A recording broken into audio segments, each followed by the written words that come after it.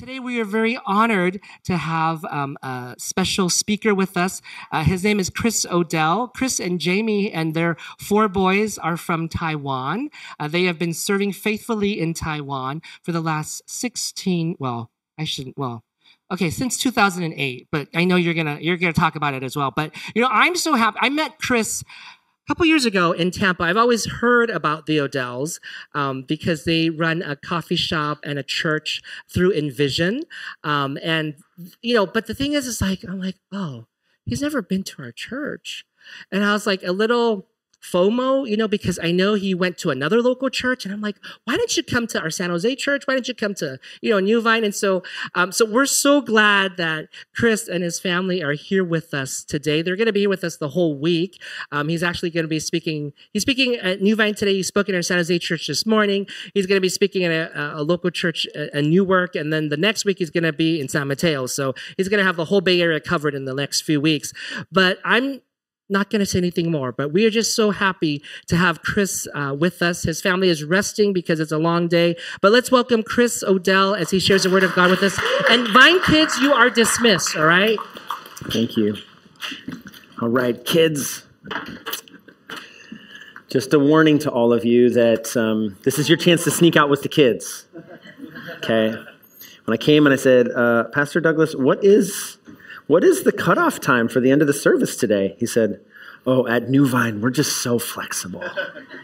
We just go on. And I said, you really need to put a cap on that because, sometimes I've been at some of those churches where they go for a couple of hours. So, but I was told that eventually there is a time when we end today. So we'll try to stick within that. These are not lost and found keys, right? These are someone's keys. They could be mine. They've got an Apple tag on them. Someone's missing them. Come find your keys later today. Well, thank you, everybody, for being here today. It is a pleasure and honor for me to be able to be here with you. Yes, I've never been able to come to San Jose Alliance Church and be able to share with you guys, and to be at the New Vine campus today is just so awesome. It's so encouraging. And as we got started here today in our musical worship time, I just sense there's like a really special vibe. That's what the kids say, right? A really special something going on here. I think it's the presence of God. I think that He's just here with us, and so I'm just so thankful. It was refreshing for me to be able to just come and dive right into it with you. So thank you for creating that space, for holding that space for the Lord to be able to be here today. And that's one of my favorite things, actually, is just to get into that space of worship. And it can be with music. It doesn't always have to be, the word worship often just means like bowing down or serving or giving up yourself and just trusting wholeheartedly in Him. And that happens often through music, but happens in other ways too. And so I think it's just so special to be able to be in a place. I don't know if you've been here for a while, or I met someone else who it's their first day today, like me as well, but just celebrate that you're in a special place here today. And whether it's out there with the kids or whether it's in here, and if you're going to help with the VBS coming up later at the end of this month, or however it is that you participate in His kingdom, I'm just so thankful. And it's really, really special to be able to be here with you. Thank you. Thank you for the invitation, for the privilege to be able to be here. And I can sense that it's such a special thing because when people get into the presence of God, you can think about the book of Isaiah, the Old Testament prophet. What happens for him at the beginning of that time? He's in the temple and he sees the beauty and the glory and the power of God. And as God shows up in that place, then God just asks this simple question. Hey, I need somebody to go for me. Who's going to go? And Isaiah couldn't help but respond. The auto response when you're in the presence of God is yes. That's the response when you're in there with Him. And so it's just such a beautiful space to be able to be here and to give your yes to Him in that musical time, and to give your yes to Him, not just tonight until 5:30 when we end, but tomorrow and next week and the week after that. And that's why I'm so excited today to be able to share with you about going now to the harvest. Amen. And so that's our theme for today. Is like, hey, let's go to the harvest. And I want to just celebrate also that this is not a boring fall asleep church. I can just already feel the vibes. I can just already feel it like, hey, you guys can be so interactive, and I love that, okay? I love it. In fact, in Aroma Church, where I'm from in Taiwan, we actually have something called Learning Buddies, where we encourage you, partway through the service, you just ask a question, and you actually have to talk with the person next to you about that question, and then everybody starts talking, and I can't get them to stop talking, and then I say, hey, come back, and then we share, kind of in the community, what are some things that you answered as a part of that question to actually have just an interactive time together. So I really, really love the interactive time, and I welcome you to give any feedback. If it's really, really negative, you can save that for Pastor Douglas at the end. He'd love to field all your negative comments. But if there's anything, that God is just putting on your heart and you just want to shout that out, or you want to just stay connected and engaged, that would be really awesome. As we mentioned earlier, my wife and I, we've been living in Taiwan for a while now. My wife, Jamie, and I actually moved to Taiwan. Let's go to the next slide, please. My wife and I actually moved to Taiwan in 2008. And I sometimes tell people that it was kind of an accident because originally I was supposed to go to a country called Thailand in 2006 on a trip. And I signed up for Thailand, and the leader of the Thailand mission trip team at my college actually said, hey, I want you to be on my team. So when the leader asks you, right, you're going, and you don't even need to apply. But apparently they asked you to fill out 3 options. And so I looked around the room, and I saw one of the other booths said Taiwan. I just wrote that down. And then a couple weeks later, I got the congratulations invitation letter in my mailbox, and I opened it up. And I read, congratulations, you're going to Taiwan. And I thought, like most ignorant people in America, that Thailand and Taiwan are pretty much the same thing. But I knew that I knew better. Okay, so I said, hey, listen, I know that they just spelt Thailand wrong. So I took the piece of paper to the office and I said, hey, you guys, I'm supposed to go to Thailand. Like, we already talked about this, me and the leader, we know what's going on. But I need you to just write me another letter. Okay, just write me a letter that says Thailand on it, not Taiwan.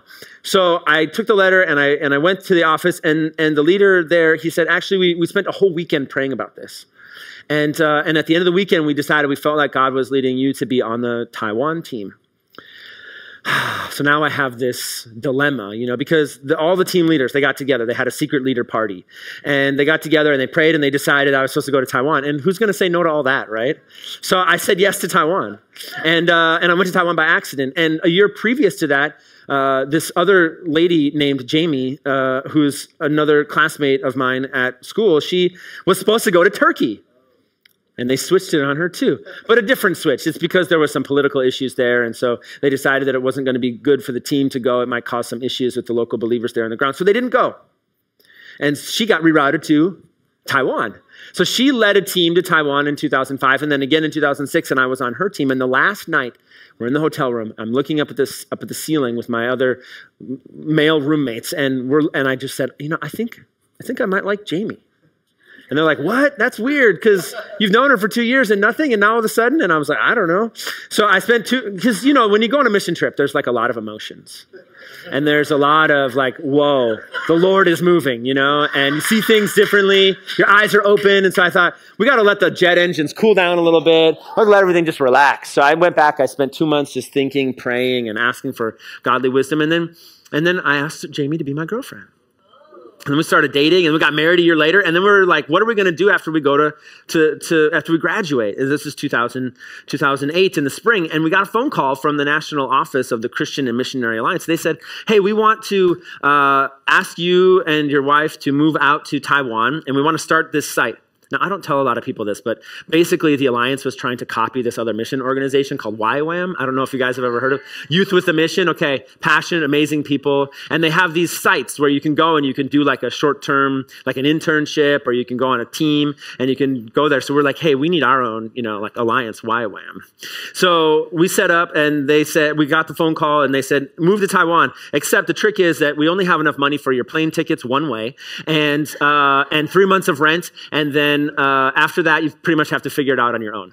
So we moved to Taiwan 2 weeks after we graduated from university with one-way plane tickets. And our goal was to get jobs teaching English, learn some Chinese, and then start hosting teams and interns and eventually do some kind of ministry there. So that happened. 2 weeks after graduation, we flew one way to Taipei. We'd been there before, but never lived there before. And we've been there ever since. So it's pretty fun. And we got jobs teaching, and we started learning a little bit of Mandarin. And so we started reaching out to people and using English to reach out to them. And eventually there were too many people meeting in our apartment, and the neighbors were yelling, like, you're using the elevator too much, and you're too loud when you sing worship. So I totally understand and loved this earlier. That was really good. But we're like, hey, we need to move outside of this space. But most of our friends were not Christians. They didn't really know Jesus. They didn't know definitely what tithing is and didn't care about that. And even if they did, they were like 20 years old. So they don't have any money, right? And so we thought, okay, what can we do? And we prayed about it, and we felt like God was leading us to start a coffee shop that could be a way for us to kind of sustain some of the rent costs, but then also be able to meet a lot of people. And who doesn't like to drink coffee, right? So I thought, if I can open a coffee shop, maybe I can get some employee discounts, and we can also have just a good time together and meeting people and hopefully helping to expand the ministry. So we started that in 2012, and then in 2022, we moved to a different location about 10, 15 minutes down the street to be able to have a little bit more space for our church services, and also to add classroom space so that we could reach people with English and other kinds of classes to reach them more. And that's kind of where we're at now.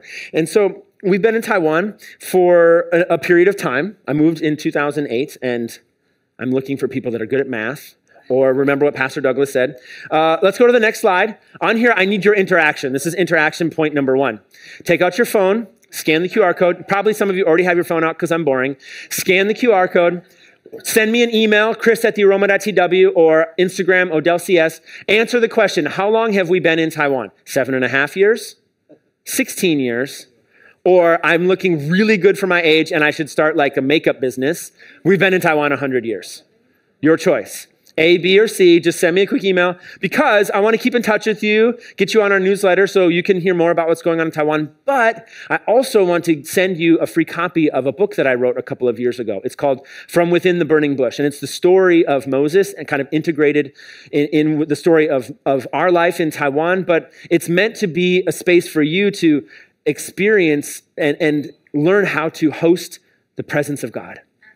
And so there's actually 9 different things I talk about, different spaces for us to engage with God's presence. And you might be someone who's like a mom and taking care of kids. There's stuff about it in there. You might be someone who cooks.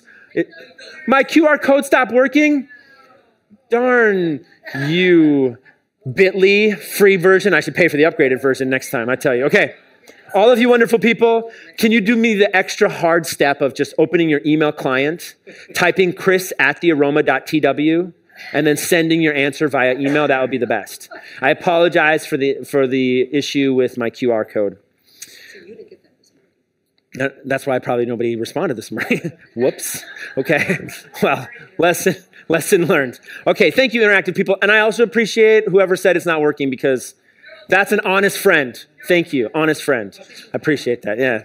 Taiwan jiayo. All right. Okay.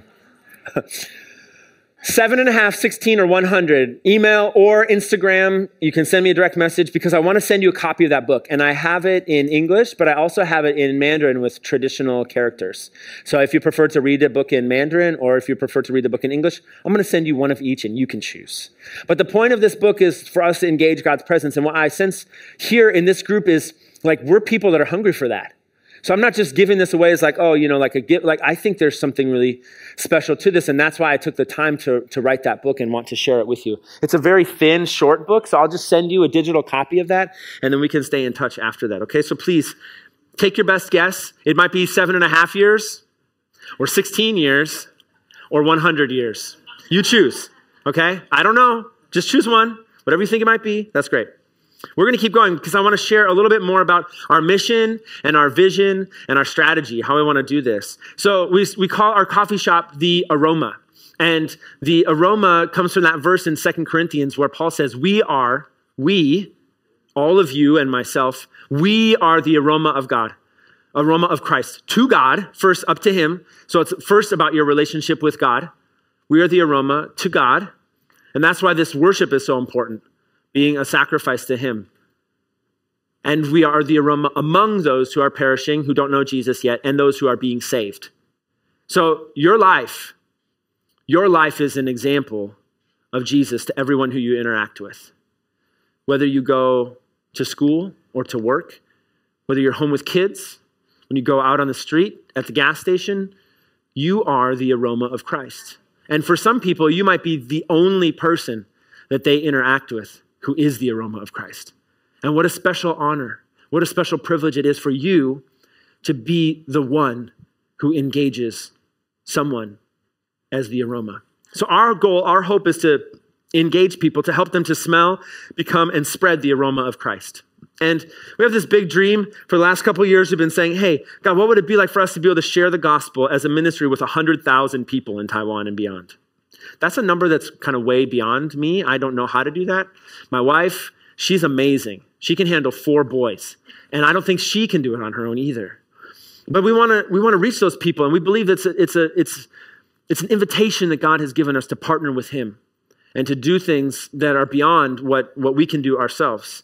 To train and equip 10,000 people, and then to send out 1,000 people to go and to spread the aroma. And we do that, as we mentioned, through our coffee shop and our church. And we're starting this education center where we can meet more people through English and other classes, and then through hosting teams and interns. Maybe someday we could get some of you out there.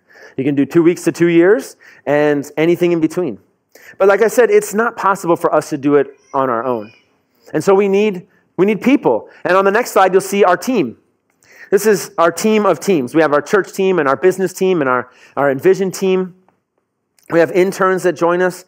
We have teams that join us from the States and from other countries.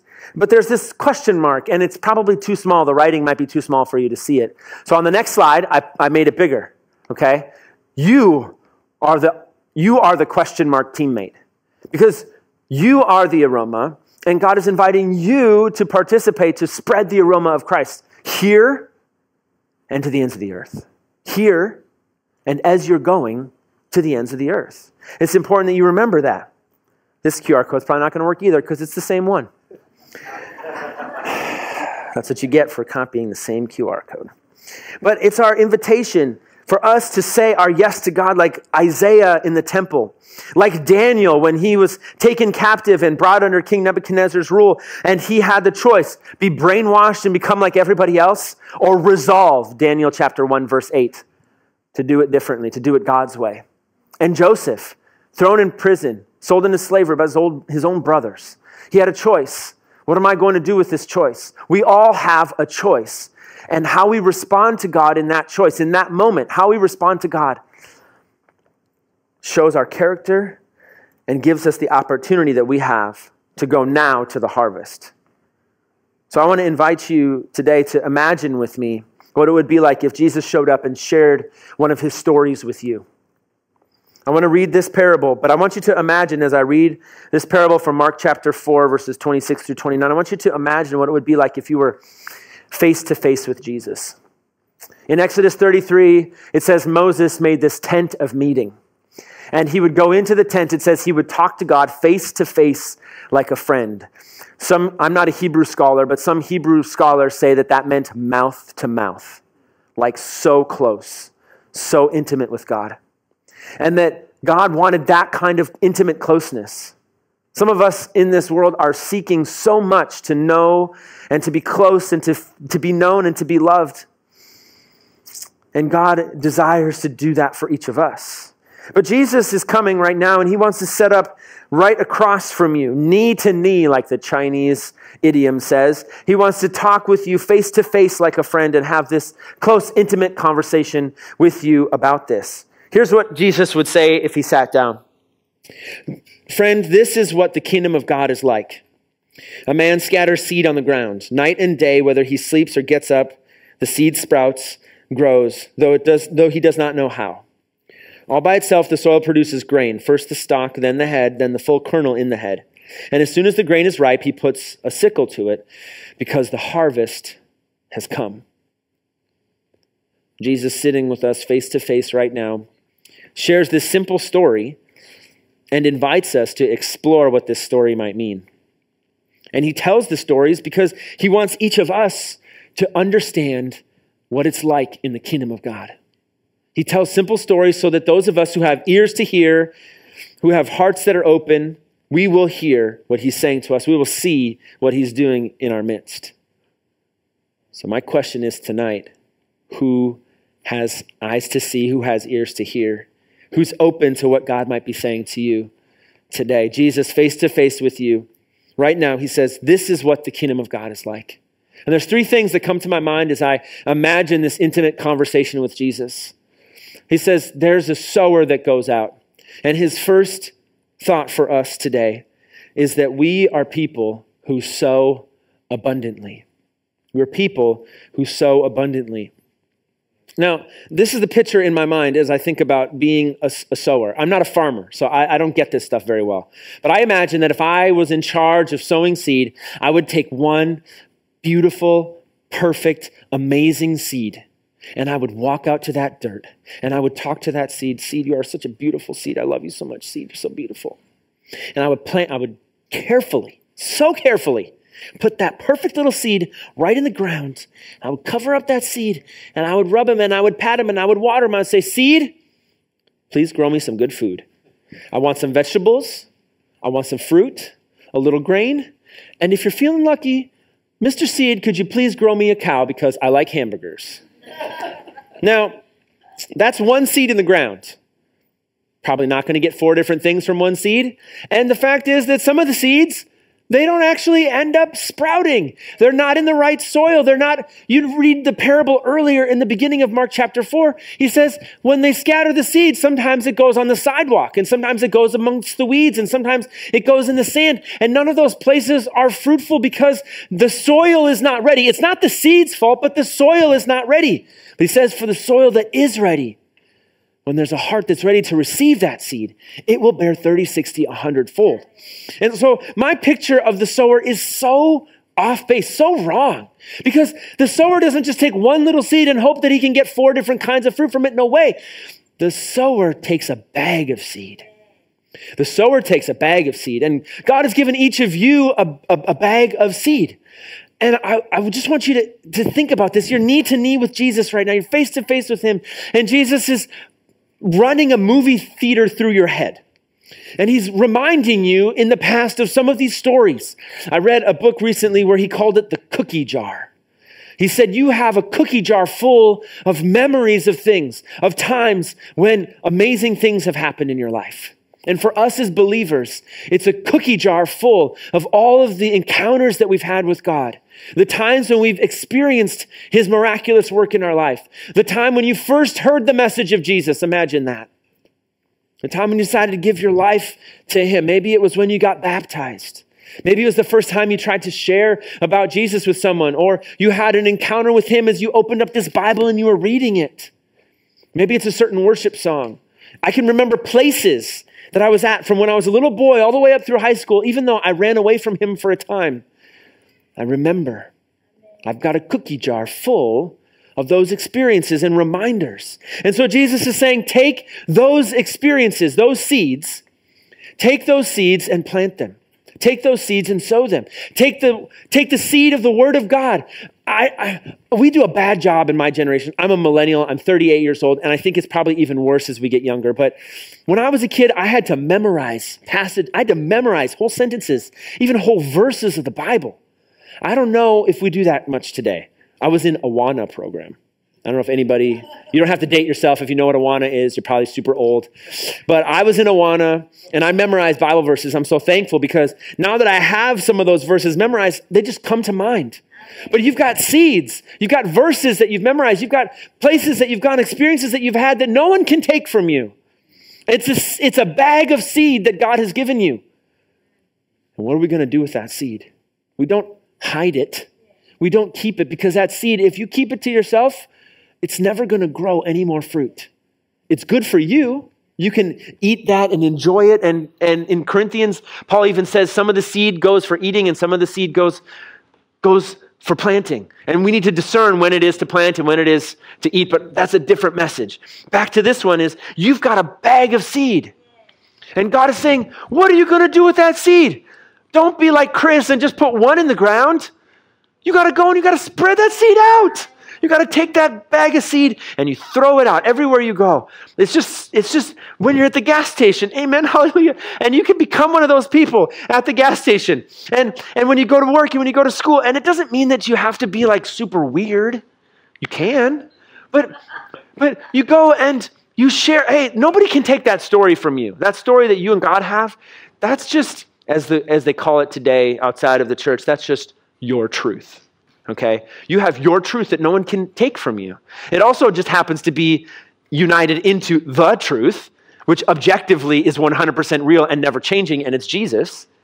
But you have your truth that is connected into the truth and also happens to be the way and the life. You got Jesus, and you're connected to him, and you've got this bag of seed, and you sow it abundantly. We're people that are called to sow abundantly. Let me share with you a quick story. On the next slide, you see my friend Max. And Max, he had gone to church a few years ago, a different church from ours, and then he got called away. He's a young Taiwanese guy, and he got called away to a business, and he worked in China for about 5 years on some business stuff. And he came back to Taiwan a couple of months ago. He's looking for people to be in community with. Not that interested in Jesus, but he ends up searching a website that we advertise on called Accupass. He got on this website, and he found this event called Soundfest. And he was interested in coming and seeing and checking this place out and listening to some artists. Well, that Soundfest is our music night that we host in our cafe. So he shows up that night, and he hears the great music, and then at the end of the night, we stand up, and one of the announcements is, hey, tomorrow morning, there's going to be church here. It's a coffee shop, but there's also a church. And Max said, I think I'm going to go. So the next morning, Max shows up, and Max hasn't been in church for years. And he's never accepted Jesus. In fact, later I was talking with him, and he said, my whole family is Buddhist, and I'm not a Christian, but I'm curious. That's enough. That's enough. He's curious. That's enough to get him started. And so Max and I, we've been texting back and forth. He just left a 5-star review on our Google Maps this morning, so that's cool. He's still going, I think. That sounds good. And Max is hearing, the seeds are being sown. He's hearing the message, the good news of Jesus, and it's all because we had this event. It's all because we had this opportunity, and I wonder, what would it be like if maybe that day he had found another music night? What if we hadn't been there? What if we didn't have Soundfest? We would have missed that chance. But because we were there, right in that moment, right in that space, we went now to the harvest. We went now to that space, and we got to meet Max, and now we're sharing the gospel with him. So who in your life is one of those now to the harvest people? Somebody that only you're going to meet. And of course, God can arrange it another way. But he's put you where you're at for such a time as this. For that, like you're in that exact place. And I love thinking about how many of us feel like we're kind of trapped in our jobs, trapped in our school, maybe even trapped in your family. It's like, I can't wait to graduate and get out of here. Whatever it is, you might feel like you're kind of stuck. The good news is God works in stuck. Daniel's story is 100% stuck. He's a dang slave in another country. You're probably not a slave in this country. If you are, let's talk after the service. But if you're not a slave, like you got more opportunity, more freedom than Daniel had. And what did he do? Oh, nothing. He just changed an entire kingdom. Daniel did it. And Joseph, his own dang family sold him into slavery. You might want to move a row back. I spit. I apologize. His own family sold him into slavery. And what did he do? I don't know. Just change the history of an entire nation and save a bunch of people from famine. That's a big deal. And how did they do it? They did it with God because the seeds had been sown. And you are there in whatever space you're trapped in whatever situation you're stuck in. Make yourself understand that this is an opportunity that God has given to you. It's so beautiful. We can sow abundantly and nobody can stop us. We can sow abundantly. You can throw those seeds out everywhere you go. God is so good. He's giving you opportunity right here, right now, in every situation that you're in. But it doesn't stop there. Remember, we're knee to knee, face to face, mouth to mouth with Jesus. And he says, listen, a sower goes out and sows seed. And night and day, he goes to sleep and he gets up and he doesn't know what's going on. But somehow it's starting to grow. For this one, I was thinking about this and I thought, man, Jesus, this is so cool. Like, you tell us to just wait expectantly. And for the Christian, for the believer, for the follower of Jesus, waiting expectantly is prayer. It's prayer. It's coming to him. We're called to be people who sow abundantly, but also called to be people that pray expectantly. We serve a God who hears our prayers. And we don't have to burn incense and sacrifice to do it because Jesus is the once for all sacrifice. And we are on the altar as a living sacrifice, giving our whole lives to him. And when you do that, wow, he's right there. He says the Spirit intercedes for us with groanings that words can't even express. And God is here listening to your prayers. And he says, ask and you will receive. Seek and you will find. Knock and the door will be opened unto you. Whoo! We can pray. You can pray. You can pray. And I'm excited about that. But I also can tell, I know the difference between when we're praying and when we're not praying. I've experienced those prayerless seasons. I can tell the difference. And I know in this room, and maybe there's some people watching online, I don't know. But as we go through this, there are some of you, I know you're like those prayer warriors. And I just want to give you an encouragement this morning. My mom was like that. Before I was even born, my mom knew that I was going to go overseas. She didn't tell me, she didn't pressure me, but she knew and she prayed. And even when I ran away from God and did my own thing in middle school and high school, she kept praying. Faithfully, she kept praying. With tears, she kept praying. And there are some of you who are praying for kids, praying for family members, praying for coworkers, praying for classmates, praying for that stranger on the street that you drove by on the way here. And your prayers are being heard.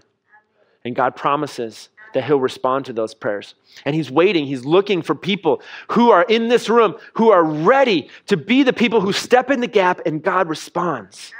We are people who pray expectantly. So let me tell you about my friend Leo. Oh, I get so nervous for Leo. Let me tell you why. Because last summer, we had a short-term mission team that comes. And I love when short-term mission teams come. I hope someday you guys can come. And when you come, one of the things we do is we go out on the street and we tell people about Jesus. And sometimes we do like prayer walks. And sometimes we do like talk to me in English signs. And sometimes we do this thing called a treasure hunt where you listen to Holy Spirit and he gives you clues. And then you go find somebody and say, you're the treasure. And then you try to tell them about Jesus. Well, anyway, we were out on the street and we were trying to tell people about Jesus. But you know, sometimes like you might have some friends like this. And I apologize if you're one of those friends who is like this. But you know, some of those people who are like really strong on the gospel message, like right away. Like the ones that hold the signs that say like, you're going to hell if you don't believe in Jesus. Do you know anybody like that? If you do that and God told you to do it, that is amazing. And there's nothing against that. But honestly, it made me a little nervous because I think, well, you guys get to go home in 3 weeks and then I have to clean up all your mess. So I was a little bit nervous and he wasn't holding a sign that said that, but, and that's a true message. I don't want to deny that, okay? It's in here, okay? There's also a time for everything under the sun. So we just have to have discernment. Another message. But so this guy that came on the short-term team, he was like so passionate for Jesus. And he wanted to tell everybody about Jesus. And he was so strong on it right away. And it made me nervous. And then we met this guy named Leo out on the street. And Leo, he's just not the typical, I want to believe in Jesus kind of person. And there's a lot of stuff I could get into, but there's some reasons why he would be very definitely opposed to what some people think Christianity is all about. Okay, so you can fill in the blanks on that yourself, but just imagine someone who probably is like the last option to believe Jesus. Okay, and Leo's kind of like in that corner. And then this person comes up to him and he's like, you need to believe in Jesus. And I was so nervous because I was like, oh man, there goes, see you later, Leo, bye. But Leo, he stuck to this guy. And they became friends. And Leo started coming and hanging around and started even volunteering. He started making breakfast for church services. He's not even a Christian yet. He said, oh, can I come early and like make you guys a 3-course meal? I was like, come on, bro. Come on over. I'd love to eat. Clearly. So he comes and he's like coming to church on Sunday and he's now a part-time barista in our staff, but he's not a Christian yet. And so I love the story of Leo because he like the seeds were so clearly sown and now he's letting us start to pray for him together. And he's starting to hear a little bit more about Jesus. And I believe, I'm trusting, I'm waiting, I'm expecting patiently that Leo is going to come to know Jesus. And I'm so excited for that day because there's a bunch more Leos out there, a bunch of people. And you probably know a Leo. Maybe his name is not Leo. Maybe her name is not Leah. But whatever their name is, you know them and you're in their life for a reason. And you sow the seeds and then you pray expectantly. God, move in Leo's life in Jesus' name. But there's one more point that jumps out at me when I look at this. And Jesus with us, face to face, mouth to mouth, knee to knee. He's just close and intimate with us. And Jesus is saying, hey, I've got one more thing for you to see. He plants the seed. He's waiting patiently. He knows that a harvest is coming, even though he doesn't understand all the details. He doesn't know the formula or how the chemistry works, but he knows expectantly that something is going to happen, and we know expectantly that our God answers our prayers. But then what's the third step?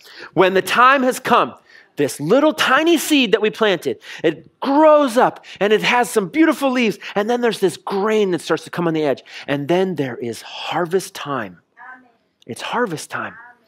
And so what does he do? He goes and he takes the sickle. He's got this cool looking knifey thing and he cuts it right off. And harvest time is here. Everybody, let's eat. It's time. It's what Jesus invites us to do, to harvest faithfully. That's the invitation. Not just to sow abundantly or pray expectantly, but to harvest faithfully. And I have to tell you guys the truth that sometimes we don't always get it right. You ever feel like maybe you don't always get it right? I can tell you at least one story that I'm going to right now about how I did not get it right. So last year we started this coaching program, language coaching. It's so fashion, okay, so cool. And we're going to be like language coaches, and we're going to tell you about how to learn language so that you can teach yourself, and then you're not going to need to go to cram school anymore or need to pay lots of money. And while we're doing this program, we also want to meet people and we want to build a relationship with them and tell them about Jesus. And so we started this program and we did this event where we invited a bunch of other kinds of coaches. And then I was also doing a table for language coaching. And so at this event, people were walking around and they were coming to the tables. And this one young lady came to my table. And I happen to know that her sister is a Christian, but she is not. And I also happen to know that most of their family believes in this super weird cult. Okay, so I was a little bit nervous, but she came to my table, and as she was sitting down, I felt like Holy Spirit said, something that is preventing her from learning language like she wants to is actually her relationship with her mother. And that's kind of weird. You don't normally start with that, okay? But we're sitting down, and I'm sharing with her a little bit about our program and asking her some questions, and then I just blurted out, how's your relationship with your mom? And she looked at me for a second, and then she just started crying.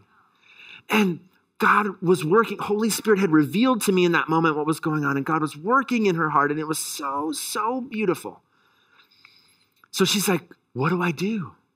And because it's this coaching program, she expects me to sell her this product, okay, to sell her this coaching product. Oh, I want to tell you guys that I got her sold the product, and I got her saved, and we dunked some water on her head and baptized her. But none of that happened. None of it happened. You know what I did? I told her that she could go on the website after she got home. Isn't that terrible? You're like, oh, unbelievable. Also terrible salesman, also really bad missionary. Okay? I'm just being honest with you guys. That's what happened.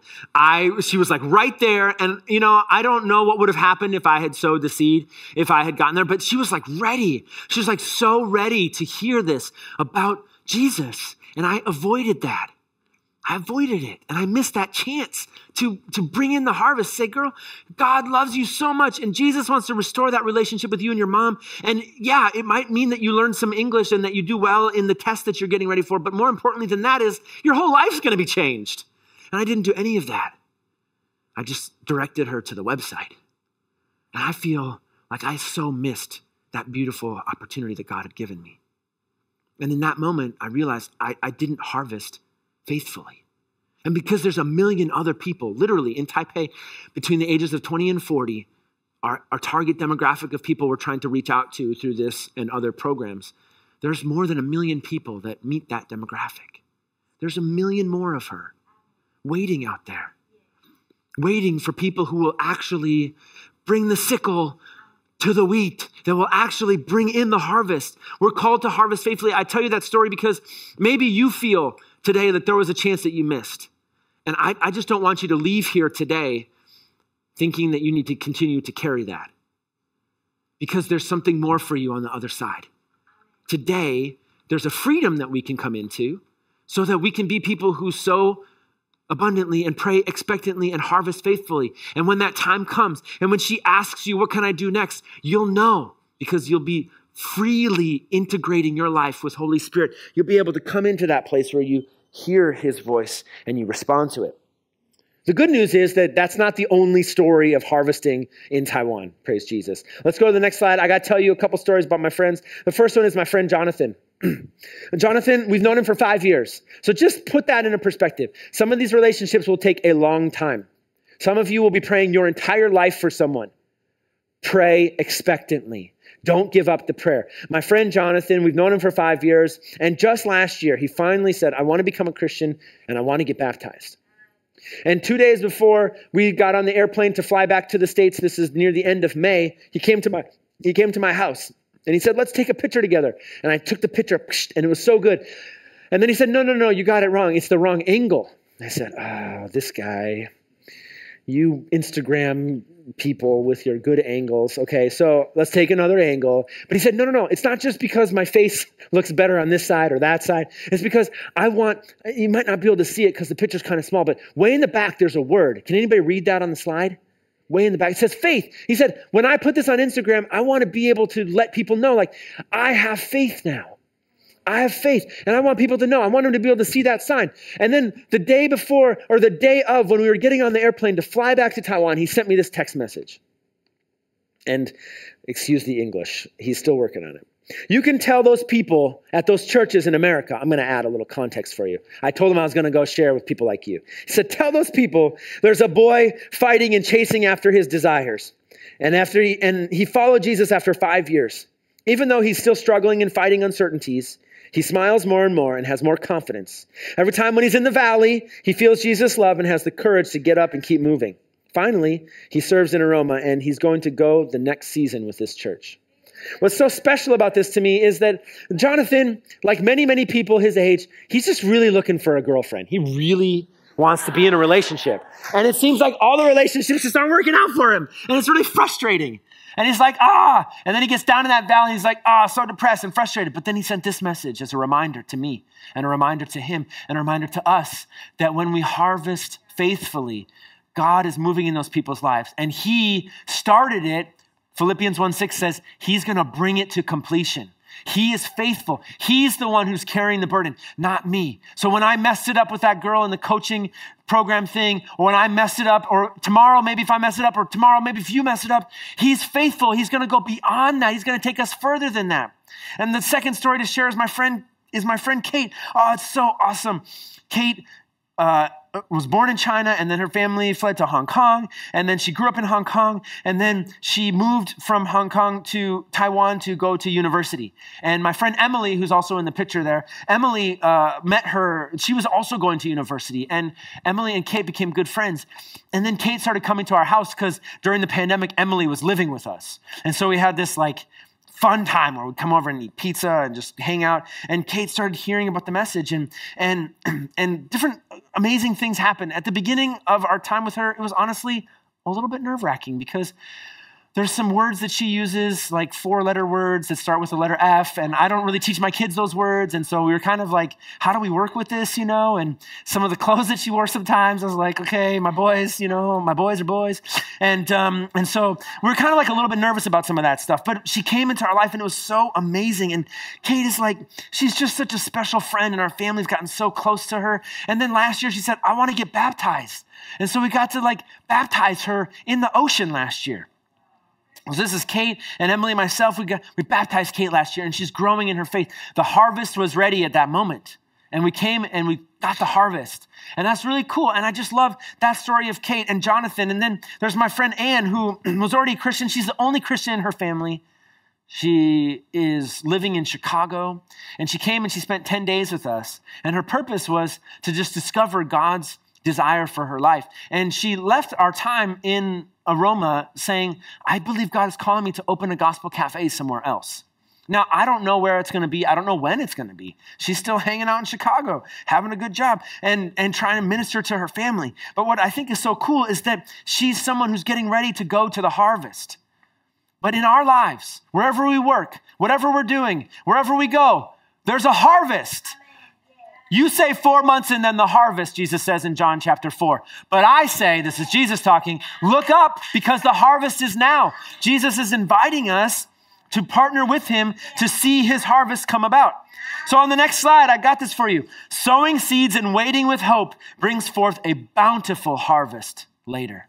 Now, we don't know when that harvest is going to be. There's people in your life. You don't know when it's going to come. You don't know how it's going to come. You're like that guy who sowed the seeds. He goes to sleep at night and he doesn't know how it's happening, but it does happen. Sowing seeds and waiting with hope brings forth a bountiful harvest later.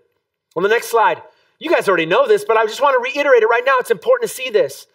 This is not just about me telling you some stories in Taiwan that we can clap and cheer for. I don't care about that. Well, I do care about that. But what I care more about is you today seeing that you are the aroma of Christ. And it's your opportunity to get up, get out of here, and go to the place where God has called you to be, wherever that might be. And as you're going, to make disciples. So you can sow abundantly, pray expectantly, and harvest faithfully.